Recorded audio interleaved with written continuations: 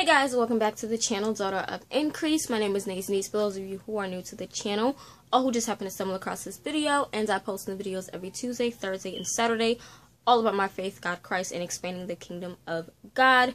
Today's video is going to be yet another reading vlog. I know. I literally just recorded a reading vlog and finished that vlog. So you probably would have seen it already. Just click the eye on the screen for that. So I finished one book today, and I'm starting another book, and I'm actually buddy reading this book with my sis Stephanie. You can click the eye to go to her channel and subscribe to her channel. Support you guys. She's phenomenal. I love my sis. But yes, we're gonna be buddy reading A Royal Dance by Linda Fergerson. Fergerson.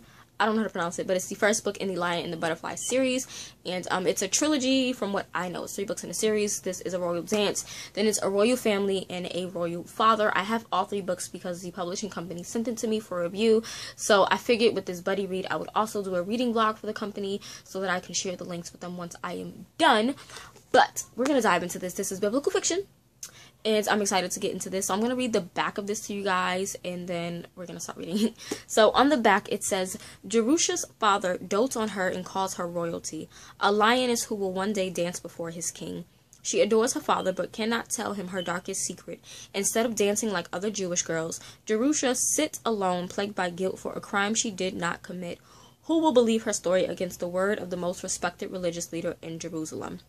Jerusha's fears Jerusha's fears are amplified when her Jewish mother, who was deceived by the high priest, forces Jerusha to leave her father's protection and live as a lowly servant in Herod's palace. Will the esteemed son of the high priest still want to marry her, or will Timon, her father's handsome apprentice, win her heart? Caught between the orthodox beliefs of her beautiful Jewish mother and her father's newfound faith in the Messiah, Yeshua, Jerusha is plummeted into a soul-wrenching family tragedy that leaves her with more questions than answers. Take an unforgettable journey in this first book of the Lion and the Butterfly series, walk the dusty streets of first-century Jerusalem, and discover the chrysalis of hope for a new beginning through faith in Yeshua. I just read a book that talks about Yeshua and his family, and it was so good. So like I said, just click the eye on the screen to watch that. But I got this book sent from the same company that I just posted that reading blog from. So that's going to be awesome. I'm excited to dive into this. I'm interested to see what scriptures they use. I know that this one uses the Passion Translation, if I'm not mistaken. Let me look at the copyright. Maybe not. I think in the other books they talk about using the Passion Translation. So I'm not sure what translation it uses in this book, just because it doesn't say. But if I'm not mistaken, books 2 and 3 say the Passion Translation. So, yes, I know that this has to do with sexual abuse, which is something that is close to my heart. You guys have probably seen my testimony series. I have 2 videos out in that series that talk about it. But sorry about that. My son interrupted. Everyone is home. It is 7:13 as I'm recording this video. So yeah. But yes, it does deal with sexual abuse, and that's something that's close to my heart. You guys have seen my 2 testimony videos in which I talk about depression and my experience with rape and molestation. So it's something that definitely will be close to my heart. I don't think it's gonna compare to Pearl in the Sand, but I do feel like I might give this a 4.5 stars. If it does get 5 stars, it's going to be awesome. But my sis and I are going to be buddy reading this, like I said. So we basically split this up into 73 pages a day, which is 4 days of reading. So for today, I have to read up to chapter 8, which is going to end at page 78. So that's what we're going to do today. We're going to read, you're going to watch me read, and then I'm going to tell you guys my thoughts. It'll probably be late because, like I said, it's 7:14 right now. My son does have to go to bed in a few minutes. So we're going to get into that. Let's jump into the video.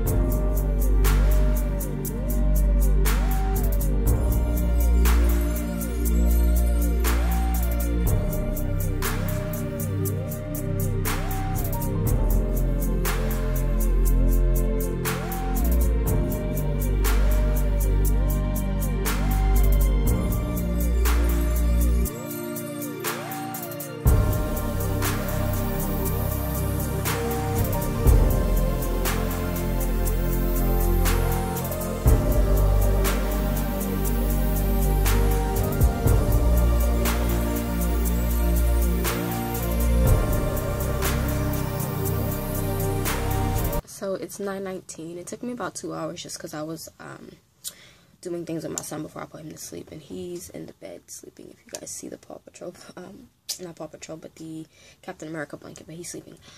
And I just finished reading, and you guys probably saw clips of me texting my sis Steph because, yo, first of all, the prologue.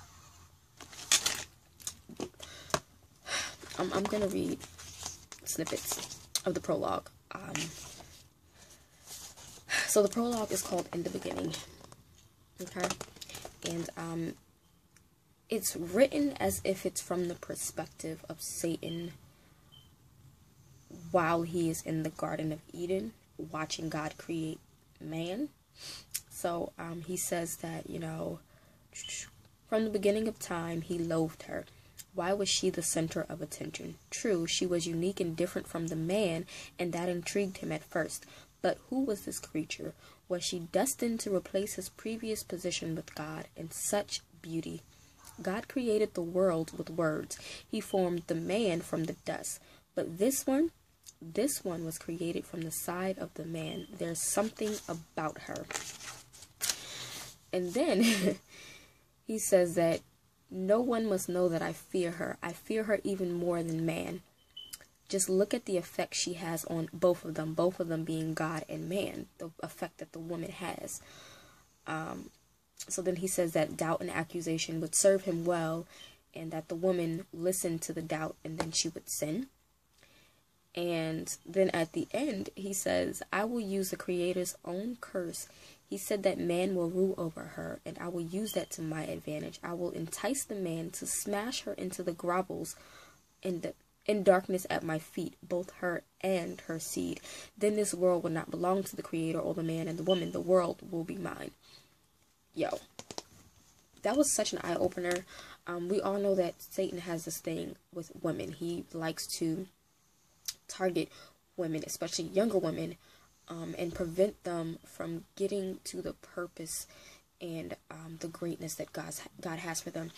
And I just was like, wow, that prologue alone was insane to me.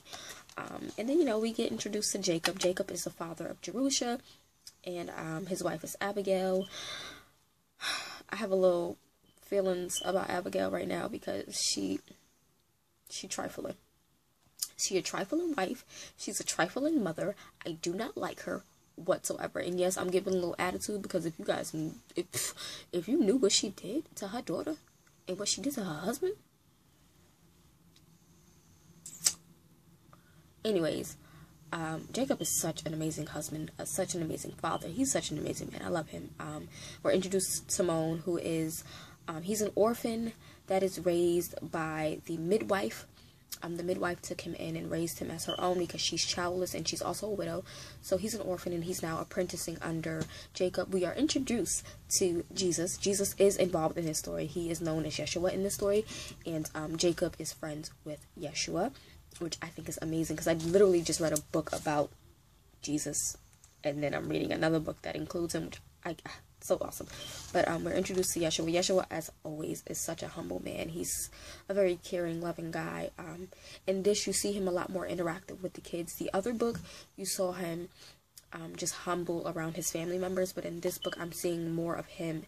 And when I say other book, I mean the previous reading blog. You could just click the eye on the screen to watch it. But in this, you see him more so around children, caring children, loving children. They talk about his miracles and things like that. But yeah, Jacob is friends with Yeshua, which is awesome. Jerusha is this 8-year-old little girl, but she a little fast, high-tailed child, okay? I will say that the illustrations, me and Steph was talking about this, the illustration for chapter 4 is, like, probably my favorite so far. So dope. Let me see if I can find the other one for you guys. So here is the one for chapter 1. It's just a mom and like a pregnant woman and a chrysalis. The chrysalis has an important meaning within the story, which is phenomenal. And I thought that every chapter would have an image, but every chapter does not have a kind of illustration. So I guess the illustrations are key to the coming chapters that will be discussed. So yeah, there's one in chapter 1, there's one in chapter 4. I don't think you get another one until chapter 8 or 9. Yeah, you don't get another illustration until chapter 9, which will be, this will be the third one. I'm on chapter 9, but I'm not going to read it. I'll read it tomorrow. But Jerusha is such a sweet little girl. I feel like she has taken everything that her father taught her about being like royalty and a lioness. She's taken it a little bit too far, just a little bit too far. She's a little bit pampered, just a little bit. She's 8 years old, talking about being married. Like, shorty, chill out. And then she wants to marry this 15-year-old who is the son of the high priestess, Caiaphas. And let me just say, as much as I want to pop, I mean, when I say I want to pop her, like, these fists, like, for real, as much as I want to pop Abigail on her face, I really want to knock the heck out of Caiaphas. Like,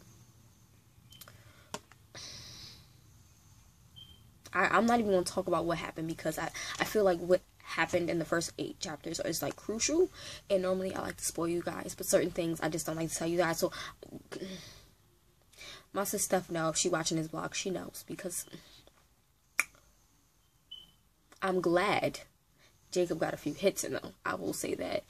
And Peter is involved in this as well. You do see Peter and Philip in this book, and also the scene with Jesus feeding the 5,000 plus rather, with the 5 loaves of bread, 5 fish, 2 loaves of bread, or whatever the case it is. But yeah, but Peter is just freaking hilarious. Peter cracked me up too. Like, there was a scene where Jacob had went and told Peter that I hit Caiaphas. Caiaphas is a high priestess. I mean, the high priest. And so Peter was like, well, the scoundrel, he deserved it. So, and you know, Peter had a temper. Peter was the one that cut off the man's ear when they came to arrest Jesus. So, like, I cannot get over Peter. I love the way Linda is crafting this story. She's taking fiction, but she's also taking biblical and historical accounts and weaving them so well.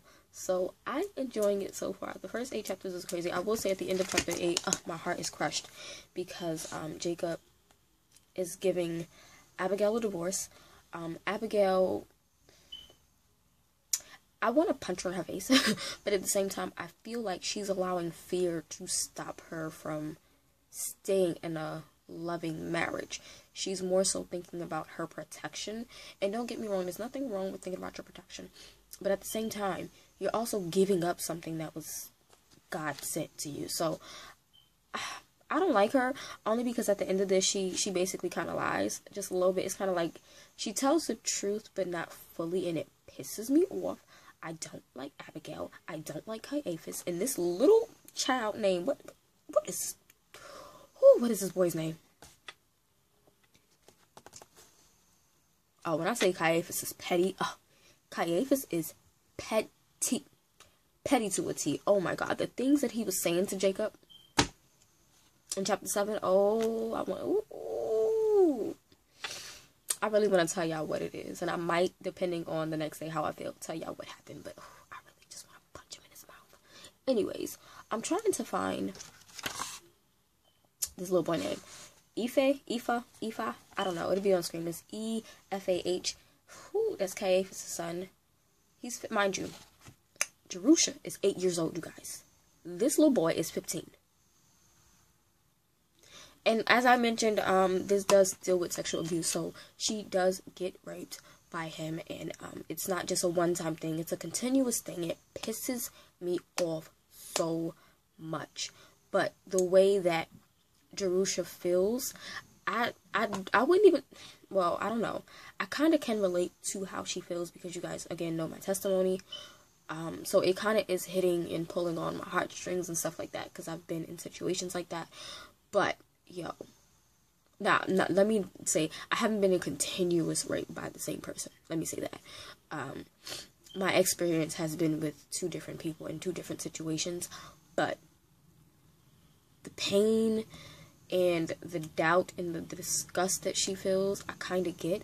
So, oh God, it just is pulling at my heart, you guys. This book, A Royal Dance, and especially the whole point where she was talking about how she felt different towards dance. If you guys don't know, I'm a liturgical dancer. I've been dancing all my life. Hip-hop, ballet. I took ballet for a few.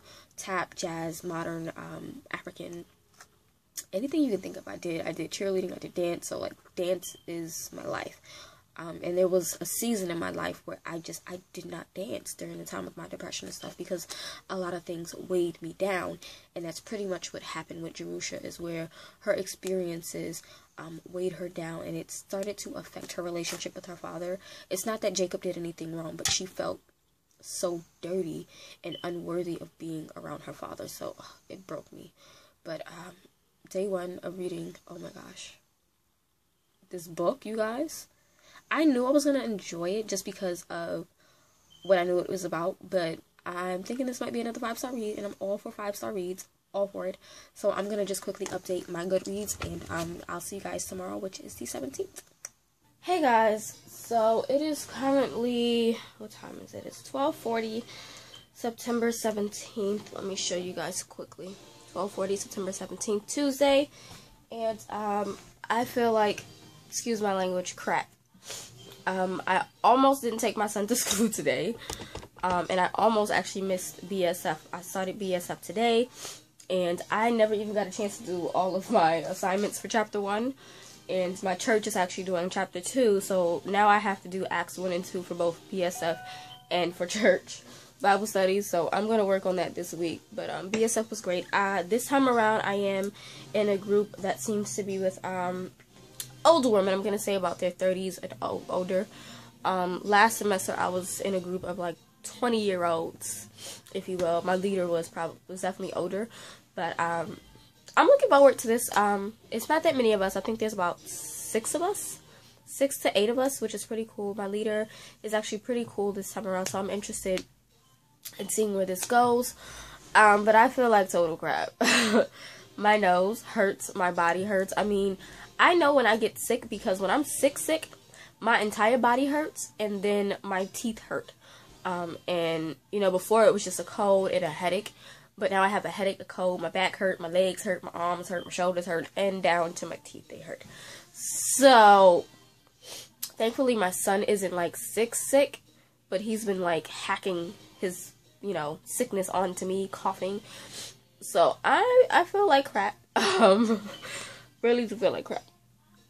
But I'm gonna read today. So, A Royal Dance. Me and Steph are loving this book, but it's kind of like inciting some frustrating emotions, because Caiaphas and his son I don't know what his dang son name is, but they are pissing me off.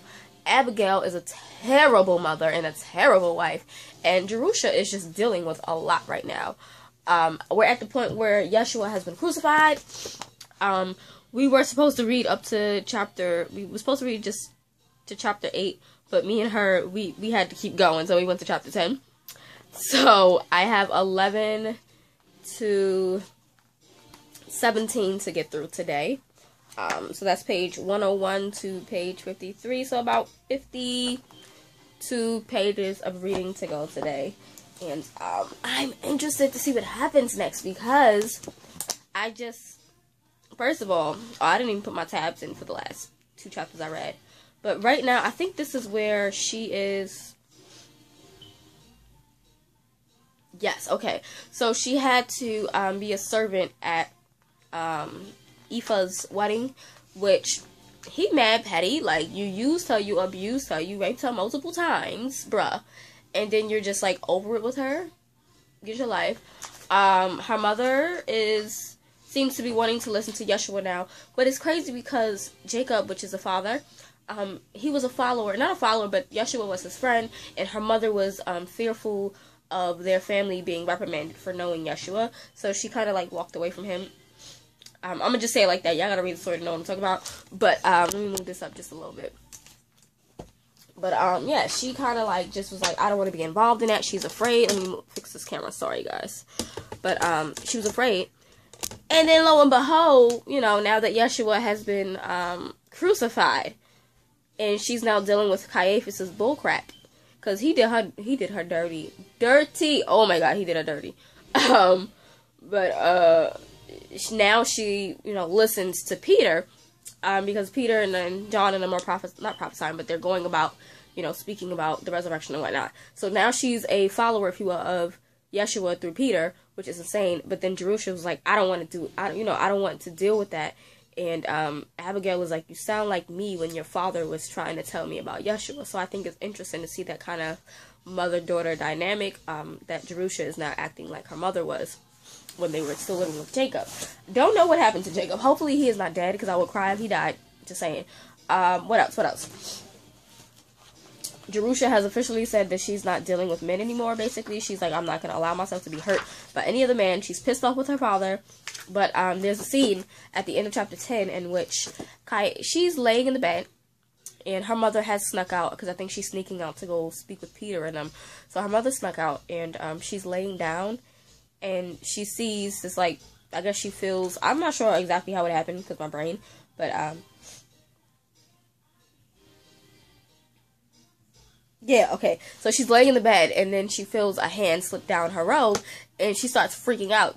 And it's Caiaphas. Caiaphas thinks it's her mom, but, her mom isn't there. She knows her mother snuck out, but she also couldn't remember because she just woke up. So now she's freaking out because Caiaphas is like, you know what, just come lie down. I won't hurt you. I've mistaken you for your harlot mother. First of all, Caiaphas, you're pissing me off, okay? Don't call her mother a harlot. Granted, her mother is a harlot, but still, don't call her that. And then, he's like, come lay down. So I immediately was like, Lord, please don't let this dude rape her, because his son is already out here being a whole dog, right? But he left. He left her alone. Her father, and she started to remember that her father said, not all men have hatred towards women, because she witnessed a woman that was on adultery being, stuffy nose. She witnessed a woman being almost basically pushed over a cliff and stoned to death for adultery. And her father is like, not all men are like that. All men don't hate women. There are some men who just have that type of hate towards women, but he was trying to reiterate to her some crucial foundations to life, that not all men are the same, just like not all women are the same. So I thought that was amazing. And she started to think about that. She said that she closed her eyes, she reached out to her father's image, and stumbled and fell onto the mat. Now, she's freaking out because, Caiaphas is like, lay back down. I'm not going to hurt you. But when she opened her eyes again, Caiaphas left. And, she was relieved. And she asks us, like, why did he leave? Why did he leave? So, yeah, I'm about to read these next few chapters on camera. I feel like a hot mess, you guys. I really do. If you guys can see my bed right now, yeah. Let me grab my tissue. Oh. I don't know why I get sick at the end of summer, I think I got sick one time this summer because of my son, obviously. But yeah, I have my pumpkin spice tea here. It's not coffee. My teas tend to look like coffee because I drink black tea with the coffee creamer in it. But this is really good. It's really warming, and it's helping me to, relax. So and again, I apologize if you hear the music. I ain't got to explain how my brothers do. But, we're going to get into reading. Y'all gonna see my messy bag for a second. And I have this hat on because the ends of my hair, if you guys can see, are, like, really, really puffed out. And it's hard to comb out. Like, it's been getting tangled really quickly. So, I think I want to go to the hair salon. But then I'm just like, do I want to wear my hair curly and just wash it? But I like my hair curly. I just don't have the patience for it. So that's a whole other story. But we'll see. I may rock my hair curly for a while. And, it's crazy that I'm sick because we got stuff going on this week for church. And I'm just like, I'm heavily involved in this stuff. And I'm sick as a dog.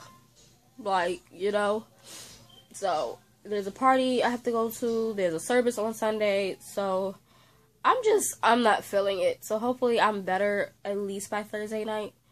Because I don't want to be in church on Friday and Sunday sick. And then I have a client tomorrow. So, yeah. When I say client, I do makeup artistry on the side. That's like, I want it to be my main job. But God has definitely pulled me away from that for some time. Because I used to doing makeup an idol. I think I talked about this in a video where I used to make that kind of like an idol. It was my goal. That's what I wanted to do. I didn't care about nothing else. I didn't care. Like, if I had a client to do on a Sunday, I was going on a Sunday to do a client.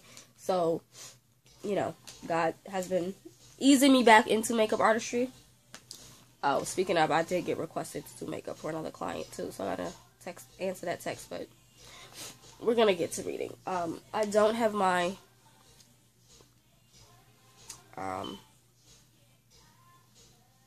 yeah, we're gonna get to reading.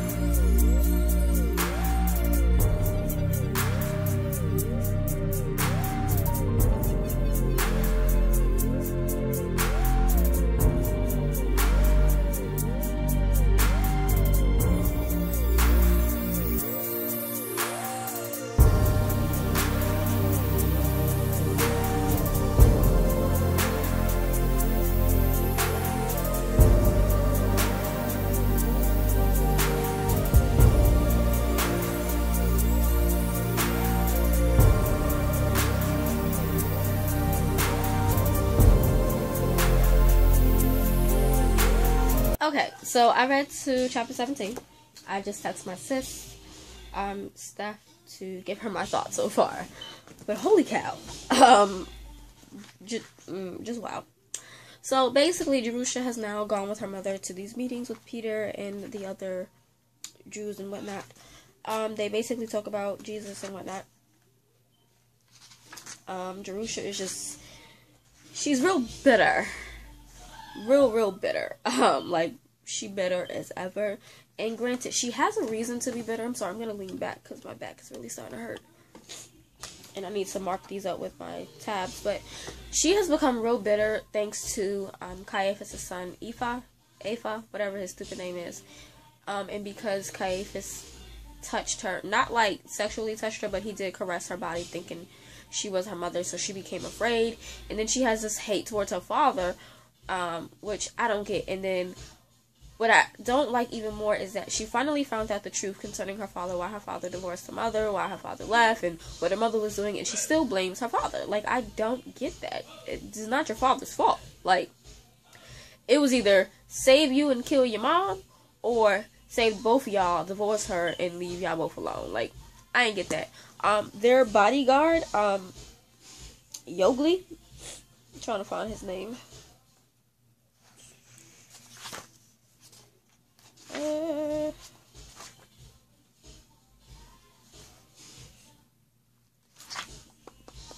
Yes, Yogli. I was looking for his name, but Yogli is a sweet guy. I don't like what happened at the end of chapter 13 with him, getting caught and flogged, and then he didn't deserve that. As far as Caiaphas is a really douchebag. I wanted to say another word, but he's a douchebag. Now, what cracked me up was that Stephen was coming to Caiaphas' house a lot, and the multiple times that he came, he was paying Caiaphas. So, Jerusha already having this mindset that men are all evil, she's like, oh my god, you know, what is he doing with all this money? What is he going to do? So then Caiaphas tells her that they were sold off to someone to be concubines. And she automatically assumes that Stephen is a terrible guy. So her and her mother go to wherever Stephen is with Peter and them. And they go to speak to Peter. And Peter is just like, no, Stephen is not that type of person. He's a good guy. You guys don't know what you're talking about. I'm gonna walk away because Stephen is filled with the Holy Spirit and whatnot. So her mother immediately felt bad for judging Stephen. But, you know, Jerusha being Jerusha, stubborn and whatnot. And what I like is what her mother told her. Let me see if I can find it. I don't even remember what chapter that was. But, was it the end of chapter 15 or was it 16? Yeah, she said, you hurt only yourself by your stubbornness. And I'm just like, wow. When you're stubborn, not only are you, in a sense, being disobedient to what God is telling you, but you're also causing more pain for yourself. And it seems to be the case when we deal with a lot of emotions. Our emotions tend to cause more issues for us. So, I thought that was, like, insane. But, yeah, so, at the end of chapter 16, you know, Stephen is telling her what her father wanted. Her father wanted her, well, Stephen had told them about Jacob a few chapters back. But now, he's like, you know what, I'm going to stick to what I told your father. So he paid off both their debts, which I don't think Jerusha should have had a debt. I don't understand that whole debt situation. There was no debt in the first place. Caiaphas was a scheming, deceiving monster, but whatever. But that money stuff, Stephen was paying off both of their debts, and then he was also following along with what Jacob wanted for her, and Jacob wanted her to get a husband that was of God's people. So enter Timon, and we talk about Timon earlier in the book. He's a 10-year-old boy that Jacob was helping to raise. He was the adopted son, in a sense, of the midwife Chaya. And yeah, he's a grown man now, and there's like cute little scenes when they're like flirting with each other through the eyes and stuff like that. But yeah, they are officially betrothed right now, and she straight up blacked out, kind of like in a movie when you hear like you're getting engaged to somebody or you're gonna marry somebody and you're just like, what, and you black out. That's kind of what happened at the end of chapter 16. So yeah, I may continue reading today. I don't know, I may read chapter 17 to 25 because it's really good. It's like one of those books you don't want to put down because it's so good. So I'm going to wait to see what my sis is doing. If she continues reading, then I'll continue reading. But I am loving it so far. I need to add my tabs in clearly because I haven't been doing that. So all these pages right here, I need to put my tabs on. So I'm going to do that now. But right now, it is 1:38. I am in extreme pain right now on my back, which is why I'm laying down. And you guys might be wondering why I have on a robe. I'm cold. Like, when I got up this morning and was talking to my son, because he gives me a hug and a kiss in the morning. He says, good morning, mommy, and stuff like that. And he tells me about what he dreamt about. But his body was hot, but mine was cold. So he was like, oh my God, you're cold, mommy. I said, yeah, I'm sick. So I know I'm sick. For me, Shanae knows when she is sick. Because, one, her body gets extremely cold. Like, my feet are always cold because I used to be anemic. I'm not anemic anymore, which is crazy, but I still get cold quick. But when my body is, like, extremely cold, when all of my body aches, my bones too, when my teeth ache, when my nose is stuffed up, and when I have a non-stop excruciating headache like I have now. So, I have to go to Walmart later. And y'all pray for me. I mean, by the time y'all see this video, I would have already gone to Walmart. But pray for me that I don't go to Walmart and buy any more Traveler Notebook stuff. But like I said, I'm still going to hunt for that pink one. I don't care. I want the pink one because I like the weekly setup. But I'm going to go to Walmart and see what they got. I'll probably snatch up some more stickers because I love stickers. Like, stickers are a plus when you're doing Bible journaling, Bible study, and all that. But yeah. I'm going to end this right here. And I'm sorry about the glare. I have to lay because in the middle of my bag. Oh, wait, did Steph text me? Did Steph? No, this is not Steph. Who's this?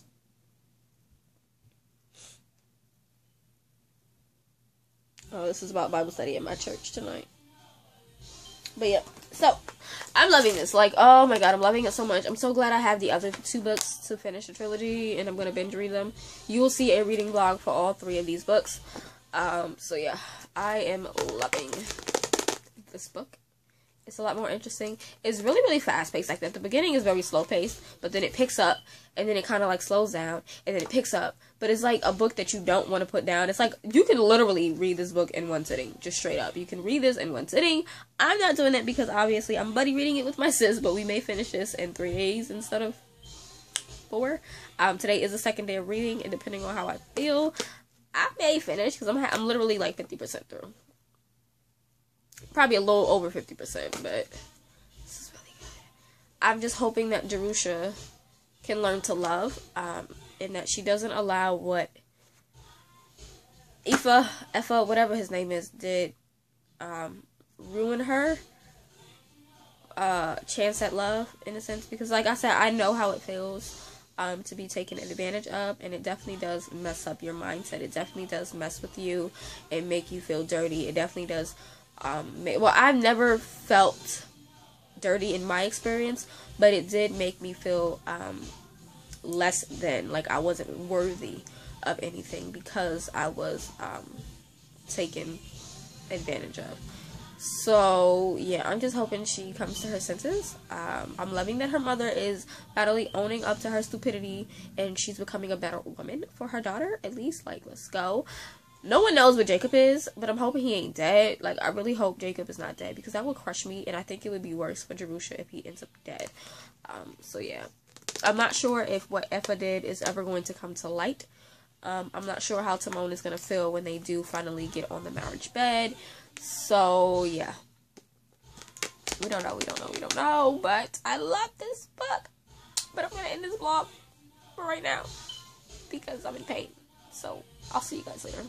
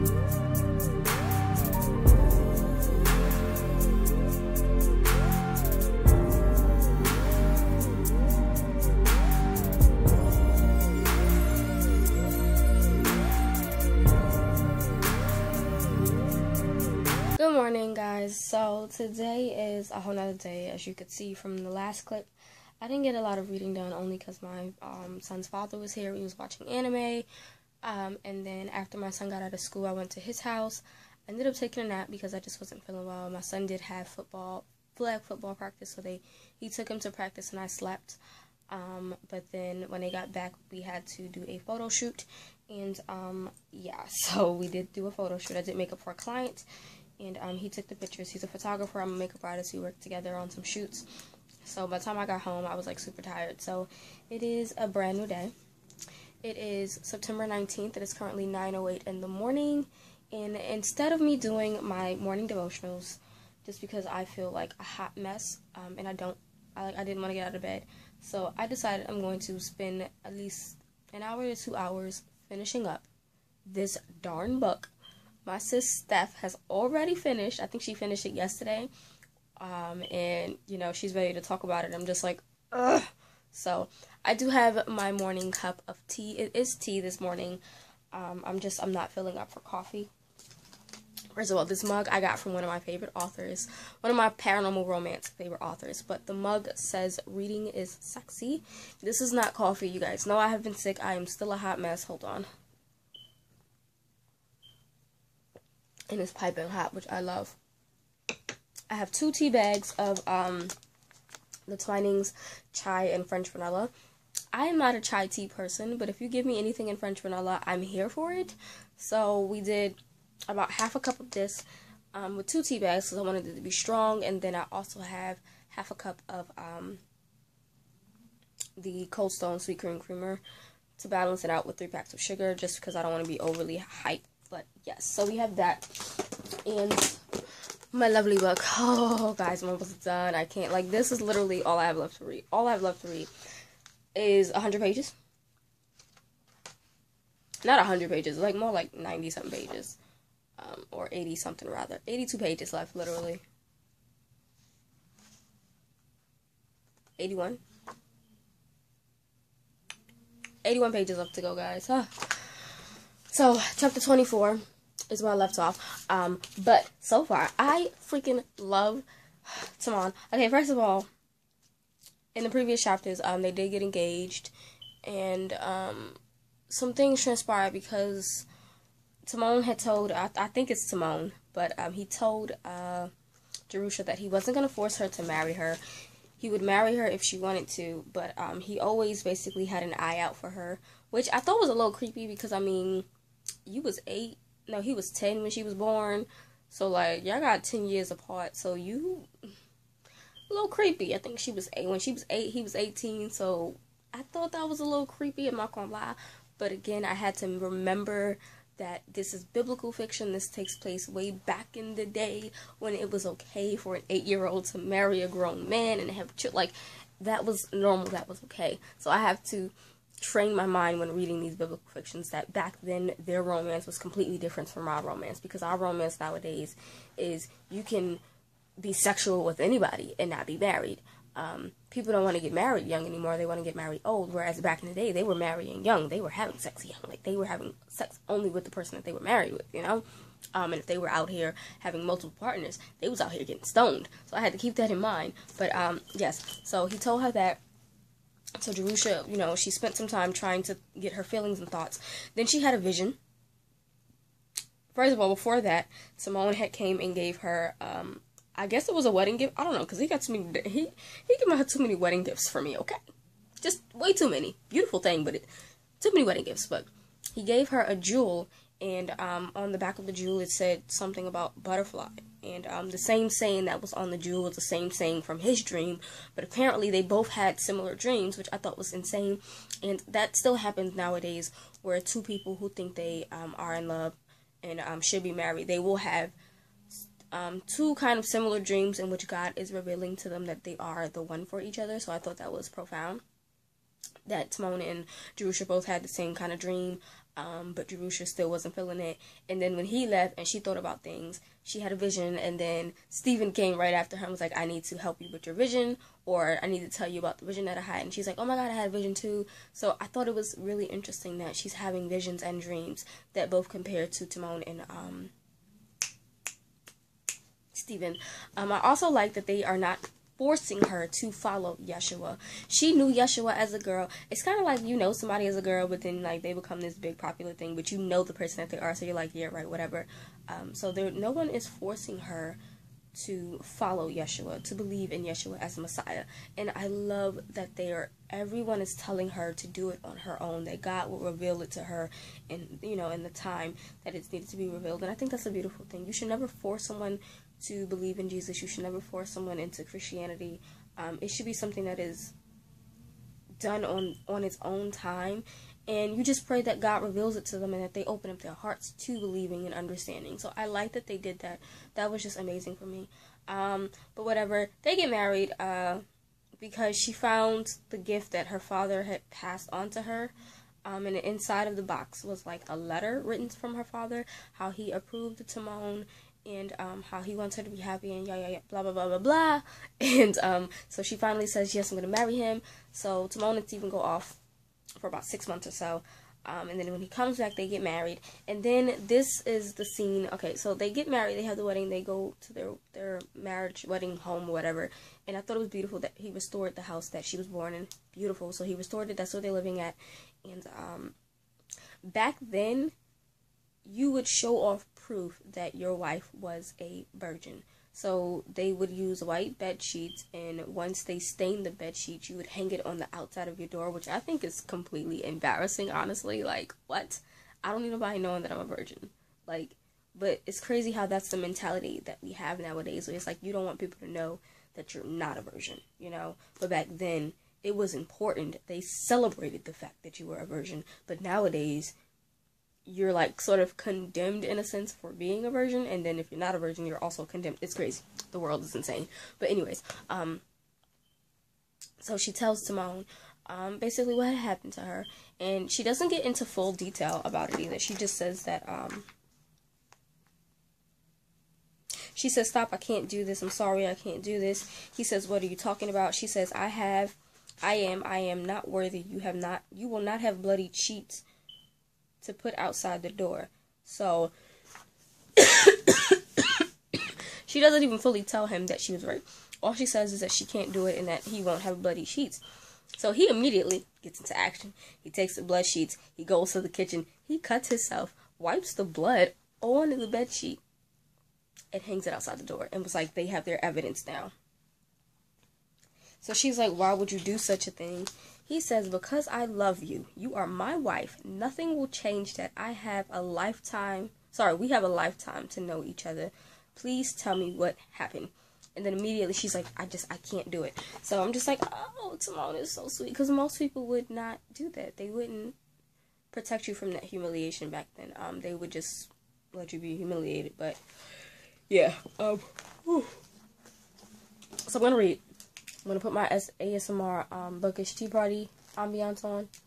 And I'll link all the ambiance playlists that I listen to down below. So you can just click, check the description box to see all the playlists that I was listening to while reading. But yeah.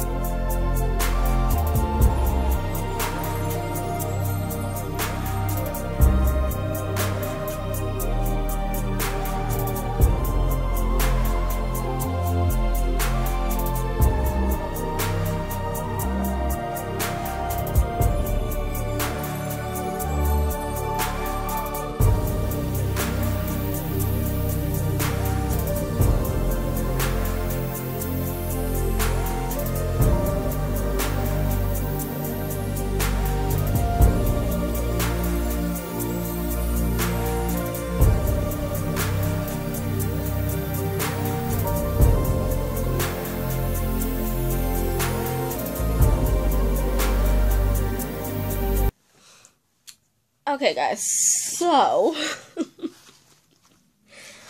I cannot. So I basically read 2 chapters, 24, 25.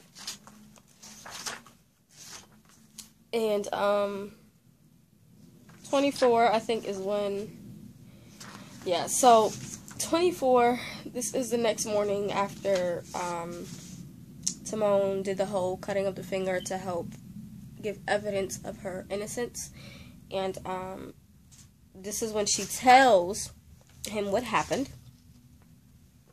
And he's immediately angry, of course, like any man would be angry. But prior to that, before telling him, she had a vision of her, I guess, in heaven. And she saw Yeshua with a younger version of herself. And Yeshua was basically telling her not to be afraid to fully receive her husband, because her husband is a gift to her. And I think that's important, that we need to understand that when we are marrying for the right purposes and we're marrying the right person, because I believe that we all should pray before we marry anybody. And I also believe that you should pray before even dating anyone, because God will reveal to you if that person is for you or not. But unfortunately, we don't. We just jump into relationships. I know that was the case for me. I jumped into multiple relationships. Even the relationship with my son's father, we jumped into that after knowing each other for a month, which is insane.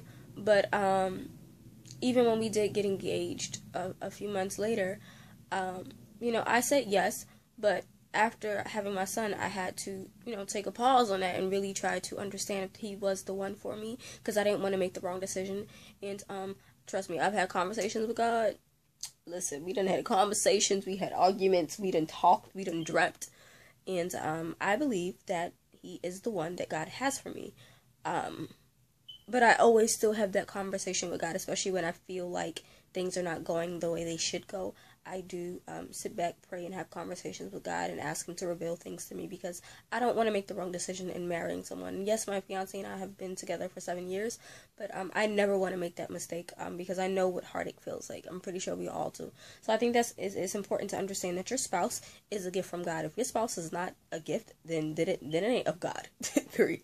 If your spouse is causing you a lot of pain and hurt, and it's not aligning with the vision God had for you, then that is not a gift from God. I'm sorry. No gift from God will drain you. No gift from God will make you weak. No gift from God will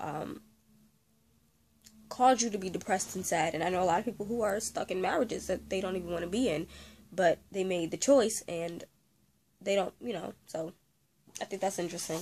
But yeah, she tells him, and he's very angry, so she thinks that he's angry with her, and he's like, no, I'm not angry with you, I'm angry at them.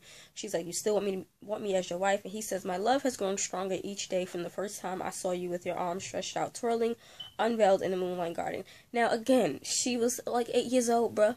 You was 18, so, but again, I have to remember, this is not, our time. This is way back when it was okay, when men had a lot more respect than what they do now. So they ended up doing a do, and I was like, hey, yes. It was real cute. But then chapter 25. Ooh, I'm over Caiaphas. At this point, you need to just throw him in the garbage can. Throw him in a volcano. Like, that's how I feel. He's irritating me. Because he pops up at the wedding, talking about I'm looking for Jacob. The traitor would not miss his own daughter wedding. Where is he? Bruh. He might just be dead. Are you kidding me right now? So then, Jerusha is like, well, he's not here. My father's dead. So then she's getting ready to cry. So she turned her back to Caiaphas and she looked up at Timon and she says, that self-righteous pig will not see me cry. I cracked up. Like, I had to laugh. So then I guess Caiaphas is pissed off again because he recognizes the necklace that he had taken from her and thrown.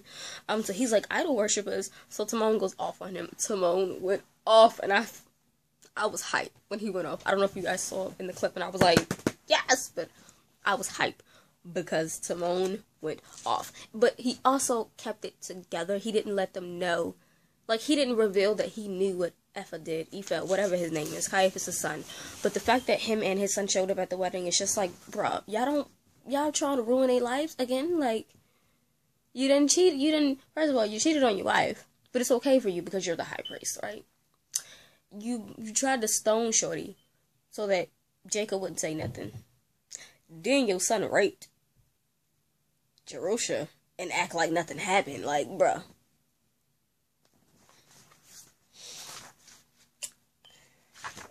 So then he threatens them in front of everybody, mind you. But what I love is that, okay, so Caiaphas is standing there with his son looking at everybody that's at the wedding and the celebration. And, it says that Stephen and Peter moved forward and stood on each side of Timon and Jerusha. So I could just imagine this happening. Like, you're at your wedding and someone who you can't stand comes to your wedding with whoever else harmed you. And, you have the two men who are like fathers to you, one on each side of you and your husband, right? And then you have all your other family and friends move up as well. So it's like a big squad against two people. I mean, it's not just two people because obviously they have like the soldiers and stuff like that, which pissed me off because the soldiers was making a hot mess and rampaging and all that at the wedding. Like, come on, bro. So Caiaphas is like, you're gonna pay for associating with this harlot and her wife. So Timon is like, I like to give him more than a tongue lash. And I was like, yeah, she should have punched him in his face. Like, come on now. Should have decked him. And then Stephen talks about how Jacob would have been very proud of both him and her. So what got me was that Timon was like, I know you don't want to hear this, but we must forgive him and Epha. And it's true. Forgiveness is important. And I didn't realize it until I saw a few people's testimonies, how big forgiveness is. Unforgiveness can cause a lot of issues, and not just like emotional issues, but I mean, they can cause physical health issues, they can cause mental issues, they can cause spiritual, like when you don't forgive, that unforgiveness can cause you to get sick. And there was a video I saw, it popped up on my Facebook, of a woman giving a testimony of how she was raped and abused, and she ended up, you know, becoming a prostitute and things like that, and how she had tumors and blood clots in her, and the doctors were not giving her a long time to live. And this is at this point after this is years after, and she becomes saved and whatnot. So she has a faith. God has given her a husband that will love her and stuff like that. She has a blended family with her kids and her husband's kids. And I'm gonna try to find that video and leave it linked down below if I can.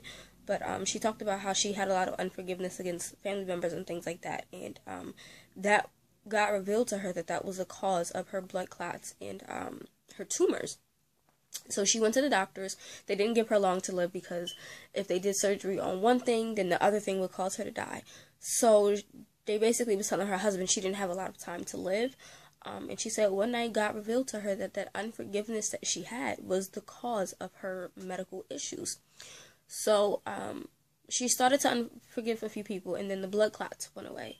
But then she still had the tumor to deal with. And when she went to the doctors were like amazed at how quickly the blood clots had went away. So again, she started to pray and constantly pray and ask God to help her with her unforgiveness with certain people.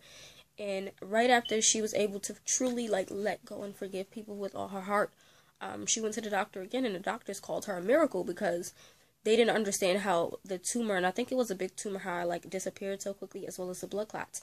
And that right there was an eye-opener for me. And even listening to Pastor Michael Todd's preaching, he's doing the Crazy Faith series. I watched, I think, the first 2 or 3 videos. But in Baby Faith, he talked about how, you know, God said that we are supposed to forgive 70 times 70 a day. So you're basically supposed to forgive a person instantly, you know, and whatnot. And he said how unforgiveness disqualifies us to have baby faith, because unforgiveness kind of like blocked you of everything. And if you don't forgive others, then why should God forgive you of a sin that you've done or wrong that you've done? So I thought it was insane, and I don't know, that spoke to me, because for a long time I've dealt with unforgiveness, and I still have a little bit of unforgiveness in me, I'm not gonna lie. There's a few things that I truly need to honestly 100% let go. I'm about 85% there, but some people I really honestly truly need to forgive, and it's hard to forgive people when they hurt you. Like, it's hard, but it's important. But then she's like, no, I don't want to. Well, he's like, come, my beautiful wife, we'll face this together. And then he said, I hate them too. She's like, you do? So then he prayed. He said, help us forgive Yeshua like you forgive from the cross those who crucified you. So, yes, but then what got me was that she reverted back. After he put her to bed, he just wanted to like caress her, and she reverted back to her old self of not wanting to be touched and not being able to receive love. And it kind of crushed me. So he's like, you know what? I envision beating Caiaphas merciless. Which is like, oh God, Caiaphas is so annoying. Him and his son are ruining everything. But it's interesting to see the growth in Jerusha and how well her faith is going to be built up. So, you know. But I'm going to get back to reading. I'm on chapter 26, and there are a total of, how many chapters? 33, 32. Yeah, there are a chapter of 33. 32 chapters with an epilogue, so 33. So I'm going to get back to reading. And you're going to watch me finish this book, and I'll come back at the end with my thoughts. I'm going to try not to come back in between anymore, because I don't know how long this video is. Hopefully it's not over an hour, but it just might be. But yeah.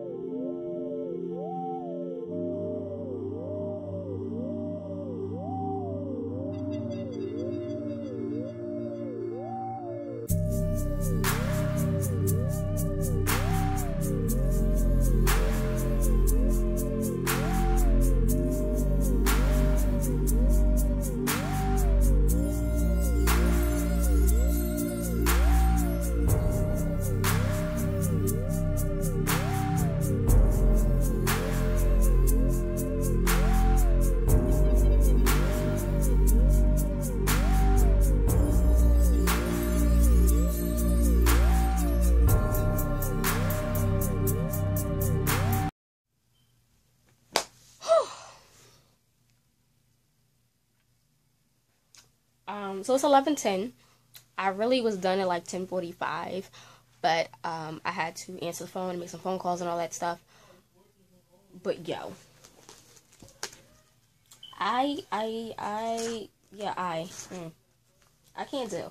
So I guess okay, what I'm gonna do real quick is I'm gonna tab up my pages real quick and then come back to you guys to discuss, because I'm still in my emotions. Me and Steph are like texting right now because yo. So let me just tab the rest of the pages up and I'll come right back.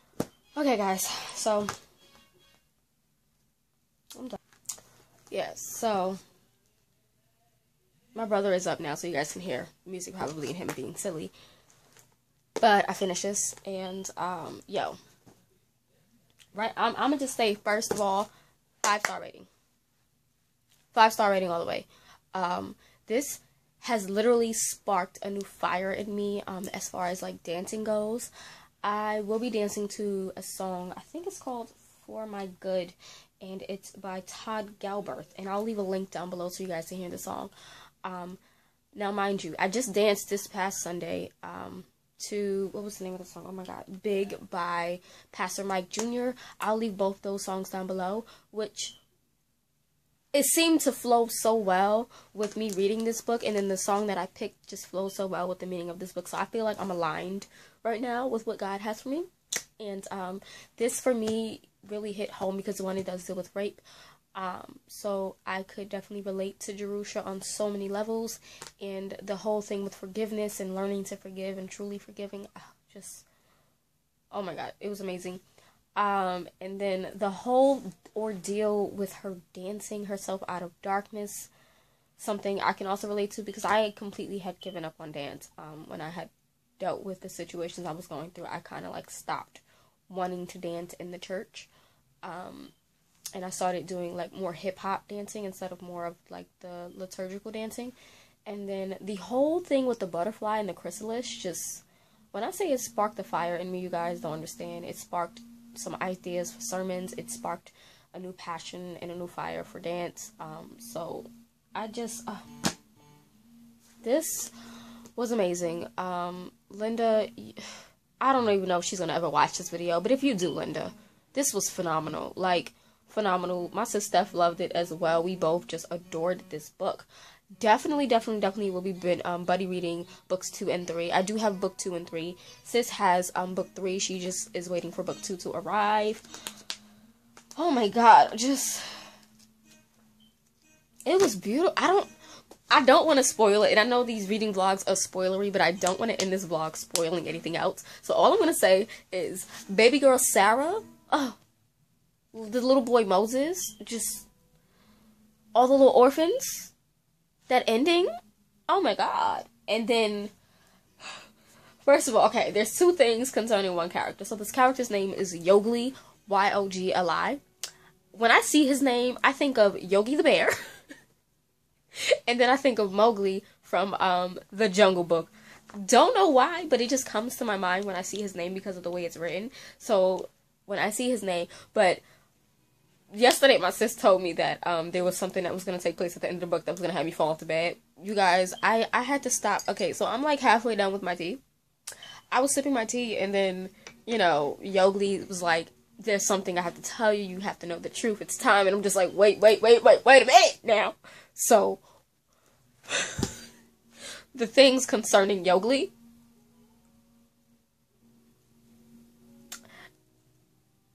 it was a twist. And it was a good twist, but I wasn't expecting it. But now everything else makes sense concerning. And then the things about her father, just, what? Yo.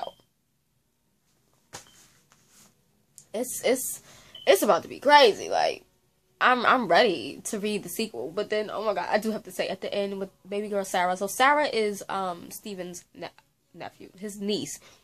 And she's also the little girl that she was always in love with Timon, but she ended up liking Jerusha as well. But you know, after Stephen died, you know, she has this deep hatred for the Romans. Not the Romans, for the high priests and stuff. And it's understandable for kids to feel the way they feel. Like, there was a whole scene with the children, like 2-3 pages, that like pulled at my heart, because it's like, when kids have to deal with death, they don't fully understand everything. And immediately they go to hate.